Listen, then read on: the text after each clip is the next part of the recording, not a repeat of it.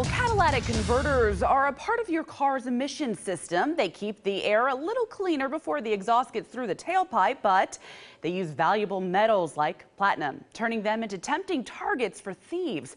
One church had enough, conducting its own stakeout, leading to 3 arrests. News 2's Neil Orn takes us to Blount County. It was a crime in their own backyard when members of Outreach Church in Maryville went to start their van. It just wouldn't go. One church member who feared retribution from the accused thieves spoke anonymously.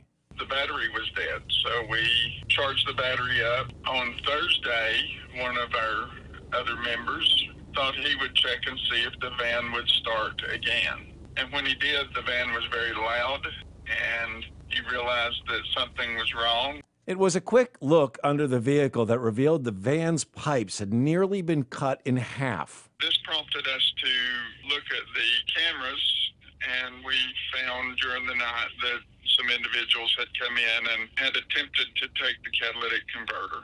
But the thieves' failed attempt gave the church an opportunity. That is why we wound up being able to keep a more watchful eye the second night. Call it divine intervention. The criminals came back, and they were being watched. They came out and captured the individuals. The suspects were there, and they made the arrest there. John William Hinkle, Jonathan Hans Wellman, and Hannah Marie Handmacher were taken into custody. Ultimately, the church hopes the situation points the accused criminals in the right direction. Maybe this is the time when they get their lives turned around and find their place and come to a close walk with Christ. Neil Orn, News 2. Well, one of the suspects told deputies they were stealing the car parts for money. All 3 suspects now face burglary charges.